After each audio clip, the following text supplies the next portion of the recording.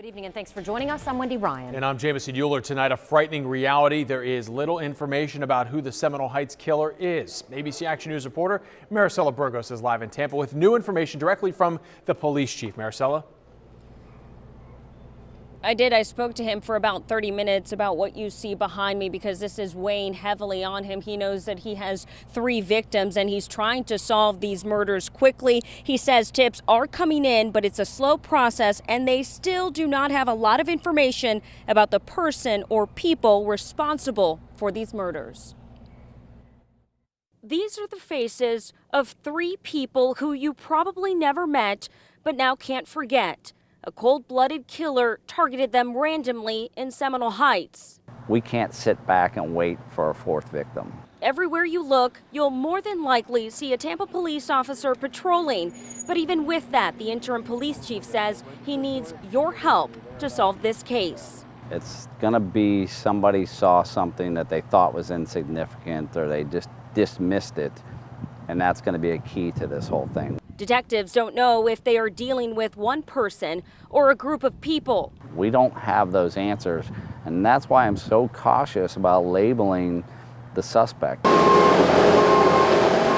I know I'm being more cautious than a lot of my neighbors are, but I'm also pregnant. Cassandra Miller feels better knowing crews clear the alley behind her home as the mayor promised.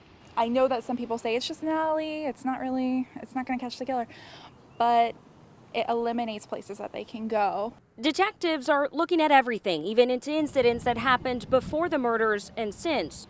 This afternoon, we noticed officers near home off New Orleans. Detectives have not said whether that's connected. I'm curious. I want to know what's going on, so I asked them, and they said that they had been looking for a shell casing. What we do know for sure is detectives believe these 3 murders are connected. We have a limited amount of evidence, and there are certain things that only the person who did this or the people who did this would know.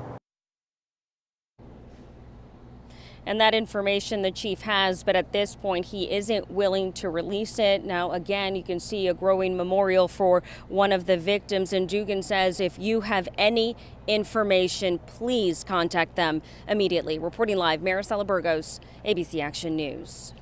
Maricela, thank you. And a reminder, this video here is right now one of the best clues that police have to go on in this case. It's surveillance video from last Monday, close to where the first victim, Benjamin Mitchell, died. Police want you to talk to the man, or they want to talk to the man you see walking in this video. Tonight, they still don't know who he is, and they need the public's help identifying him.